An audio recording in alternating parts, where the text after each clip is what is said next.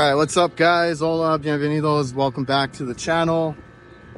Today we're replacing that R12 compressor. Didn't think we were gonna get it. Kind of didn't really want it right now, mostly because of how backed up I am, how busy we've been. So we're here today. Don't have anything else scheduled. So we're gonna try and knock it out. I don't want to waste a day like this, even though I'm like super tired.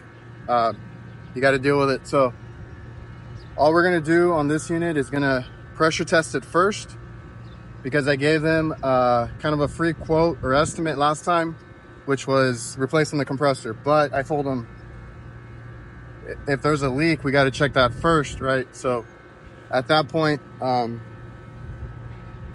leak test first. If everything looks good, then we'll continue, because I don't know what the previous tech did or the previous company. So we're gonna go with the JB digital manifold just to get an accurate reading, a quick pressure test. We're gonna have our nitrogen here, it's off. We're gonna open that up and open this up. And then we're zeroed out already. I'm gonna just add some through the high side. So we're gonna go to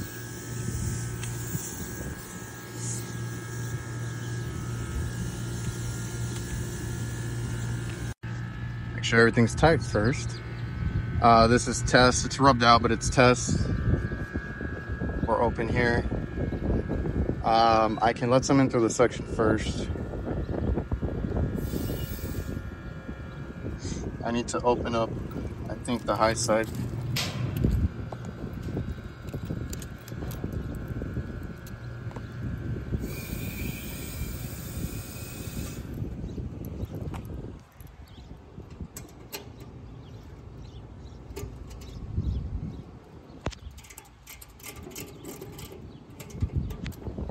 Okay, yeah, I can see that. Let's let it rip.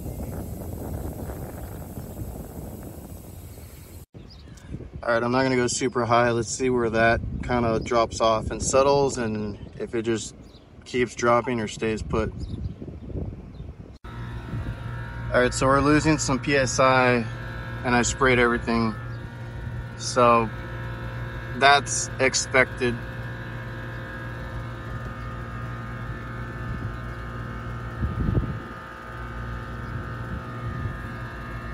So yeah.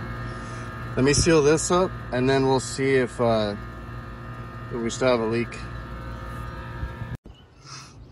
All right, so we let out the pressure here, we closed the valve, backseated it, and we're not getting any more leak. So everything's just inside the system, and the valve's not being used right now. So we cannot reuse this valve, or I've come across some where you just have to quickly check it and then close it and remove it.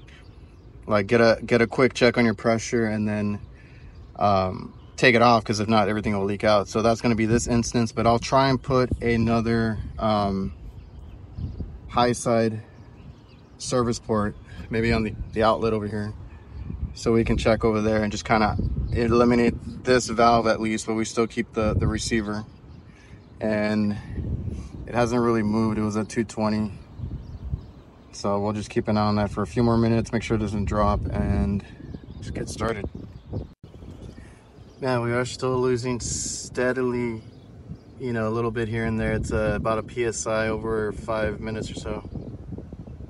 So I might have to go downstairs and check. There it goes. There we are.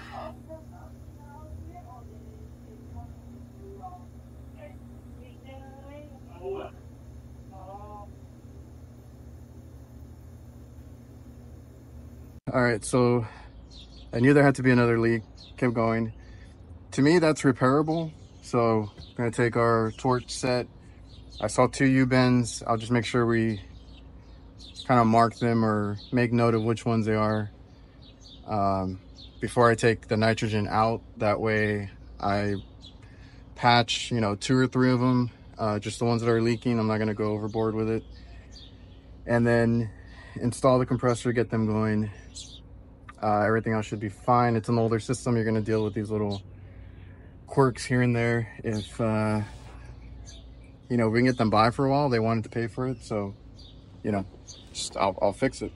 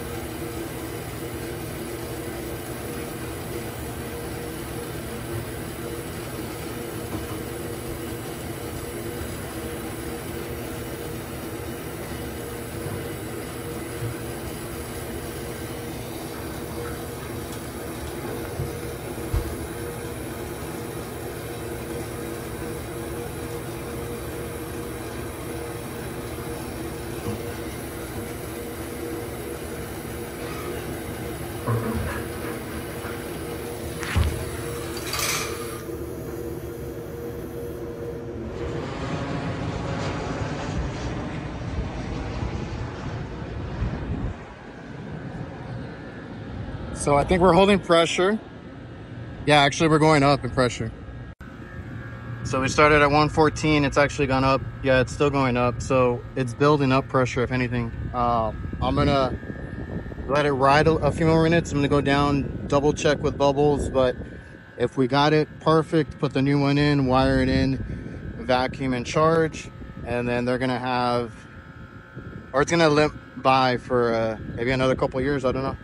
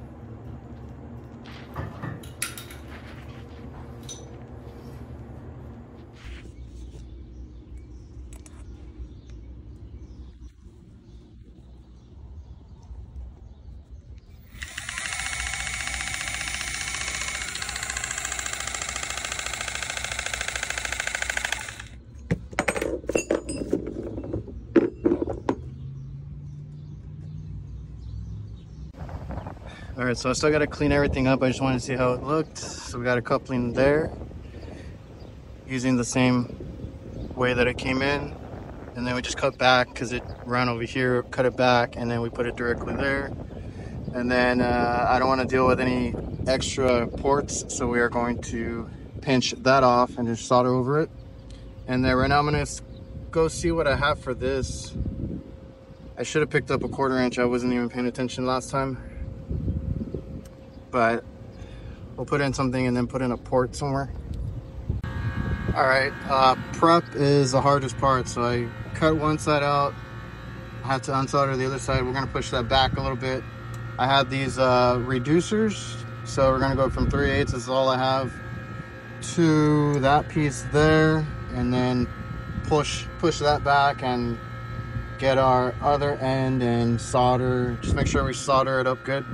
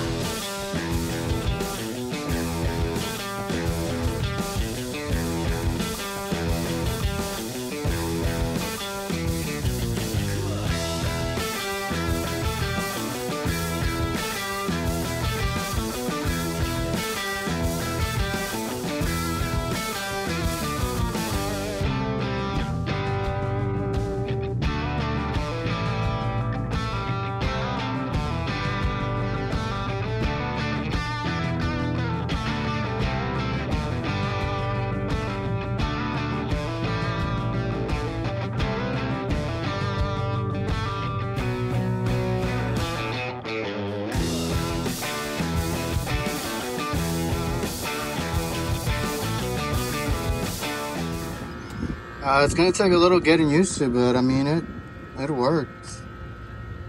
Oh, I missed a little piece. Could have sworn I checked it. Missed another piece right there. Everything else is good. So I got two more to do. All right, no big deal. Just go in and kind of smooth that out. Solder will go to the heat. So we got everything squared away. And finally, pressure test, take a break, do our vacuum, and start getting our wiring in. All right, I'm just looking for a cool 200. So I'm gonna go drop some things down. There's a convenience store next door. I'm gonna go get some like Gatorade, take a little break. So it settled around 204, and then like we lost like what, half a PSI, and it's going like down and up a little bit. So I'm gonna call it there. We're gonna let everything out, the nitrogen, and then start the vacuum while I, wire it up. This is always a scary part, right? Putting away your torches, but our pressure's holding. This tip gets very hot. I'm trying to get used to it. So everywhere I laid it, I ended up burning something. So just be careful, make sure it cools down. If you guys ever try this mini torch set out, I got to get used to it. It's a little bit different. It's like in between I would say a turbo torch and a oxyacetylene, as far as like dialing it in and stuff. It's cloudy, although the sun keeps coming out, keeps peeking through, and it gets extremely hot, but it is still in the 90s with it being cloudy and stuff. I don't know if it's gonna rain again, if it feels kind of humid and stuff and sticky. So we're getting it done. It's just hot as hell. A lot of me going back and forth. I have about an hour and a half left on the quote that I made out. I'm just gonna use the whole time. So I'm gonna take a little like 15-minute break. Went and picked up, I found the Gator light. So we're gonna try this out. Doesn't taste too bad. I'm used to the sugar-free stuff, but gonna rehydrate, get back into it, and then the pressures looked fine. I think my pressure test is good. I'm gonna start the vacuum while I wire up. We're gonna have to use the same panel because I gotta fit in a contactor as well. So I'm gonna fit all the components, the new ones, in that panel, rip everything out, and then I'm gonna have to check. I'm pretty sure I have a contactor to replace, and everything will be new in the box. Just hook up the wires to the compressor, and once our vacuum decay test, all that is done, then we'll charge it up. All right, I remember to charge my battery this time. So we got our new field piece core remover tools. We got the VC2G, and then we got the other one. That's the one without the sight glass. So the basic one, the VC1, and the VC2G is going to be my go-to, so that the micron, whatever I put my micron gauge on, that's going to be, I'm going to be able to isolate it. Normally I would have done it the other way, but for science, for the video, I want to be able to show you the sight glass versus trying to cram the camera over there. So we're going to start this. Make sure all our things are nice and tight. Turn on the micron. And this is open. We'll start with that.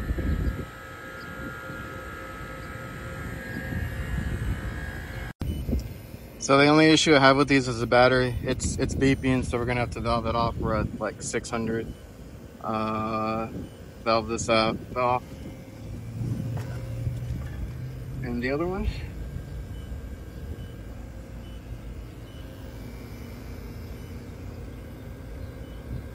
Kind of see where we're at. It's probably gonna be like 800.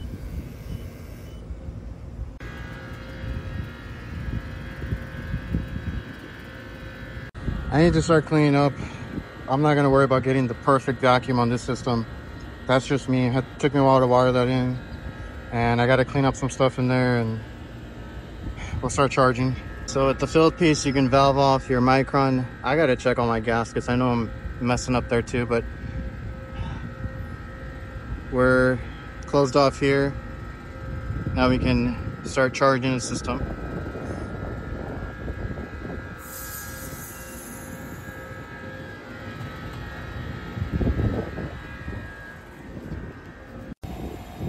And now we play with the pressure. So this is 134. I was worried about the fan cycle control, but it did kick on, so we're good. We're gonna let it level out. I just gotta bring that suction pressure up a little bit. 134 is a very low pressure refrigerant. I just don't want it to obviously zero out, wrong one.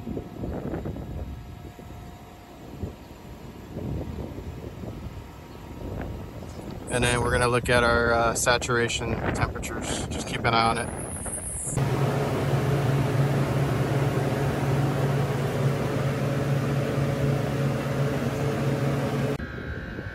So yeah, in this situation, sitting in the panel here, I could have moved it a little bit more, but you know, we got some funky line sets going on. So we got our valve. We're gonna open that. We're gonna push it through.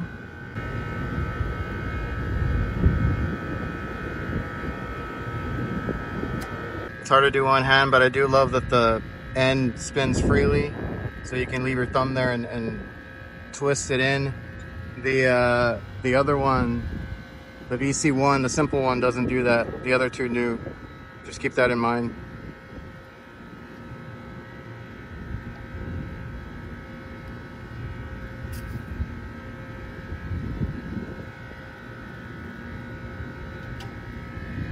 And it's in there.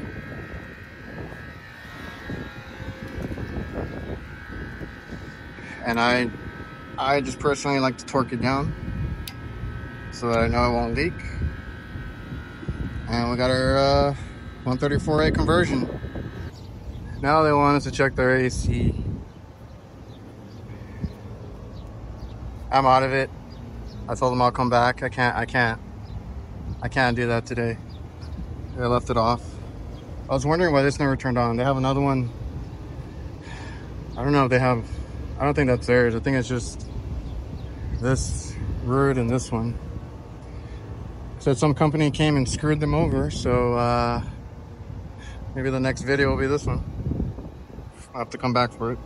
I think this is Little Caesars next door. They are holding on to dear life for these their AC units.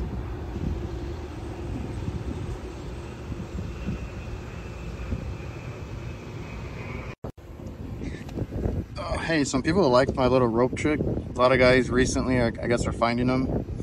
Braided helps with just weight distribution or something, and I can let it slide through my hands and it won't burn as much as I'm lowering like heavy stuff.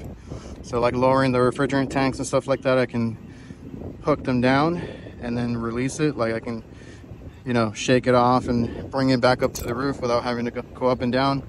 This is the last thing. This is my wrencher. I'm using it as like a trash bin, and all the extra tools, like my core tools, are in there. And for this one, it's gonna be the last thing that I'm sending down. So I always put a giant carabiner on the other side. Still gotta mount the sensing bulb for the TXV, but that looks beer can cold to me. I wanted to clean up more, but I'm just doing what I can to get them by, and obviously they're gonna want us to come back and do more work, so I'll come back with some insulation on that. And so like, it's working. I waited till I got to like mid 40s. It's a small box. It didn't take too long, but I had to go. I was already exceeding the time that I gave myself, which is not a horrible thing. Like sometimes I'll stay an extra half hour, which I kind of did, just to make sure the unit's working and all that, because the last thing I want is a damn callback. I'm not too fond of 134a, but it works. It matched up. Yeah, we did everything we could just to get it going. At this point, anything else, I don't know how much more is repairable on it. You know, next thing would be like, you know, we should talk about a new unit. So I just got it by. They were super happy, right? Because they didn't want to pay for a new system at the time. Now it's a small family run like restaurant, specialty restaurant. So like, you know, if they stay open, great. They've been there for a long time. So obviously they've been open for a reason, but a lot of the small businesses are not dishing out cash to buy new units. They just want you to come in and fix what they got. So that's why I was a little leery of doing it. Again, this was another video that I had where I said I had to do it as a favor, just to kind of get right with a buddy of mine that has since given me a couple more calls, and I'm now in that call list, whatever it is of his. If he needs something, because he deals with construction and new builds and remodeling and stuff like that, to where I can be one of the guys he calls. So this was one of the favors. We got it going. I am gonna have to go back, even though this was not one that I was looking forward to, and it was hot. You know, it's cloudy, and it got more cloudy after I left. I wish this would have been how it was at the end, but it's hot. Just remember to stay, if you're gonna do stuff like this, just like if you're on a rooftop for hours, if you're in an attic and it's already summer, you know, that summer weather, just stay hydrated. I went through like 2 Gatorades. The dude gave me a big cup of water, so you know he was looking out for me. And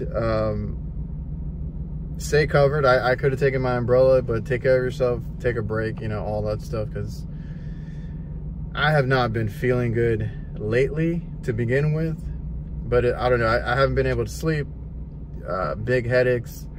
So I need to work on my hydration and my sleep pattern before summer hits and we get, you know, like overwhelmed, which at that point you're just gonna get burnt out. I'll be back. I'll check their AC. They said the previous company, I'm not sure if it's the same guy that tried to sell them or do what, which I completely understand. When you have a R12 system and you're trying to sell them on something, I completely understand. That is not what I'm not bashing him for that. It's just, I was put in a predicament where I offered a repair because I was trying to be nice, right? Like it was repairable. We fixed a few leaks in the evaporator. There is a leak on the receiver, which I could just shut off. As long as you don't use it, it won't leak. And we had a shorted compressor. We fixed that, replaced all the starting components, a contactor, all that stuff in there. And yeah, it can be done. That's why our whole motto is, you know, we fix things around here, because it can be done. It's just, is it in their best interest? So like at this point, they were happy with the price. They paid it.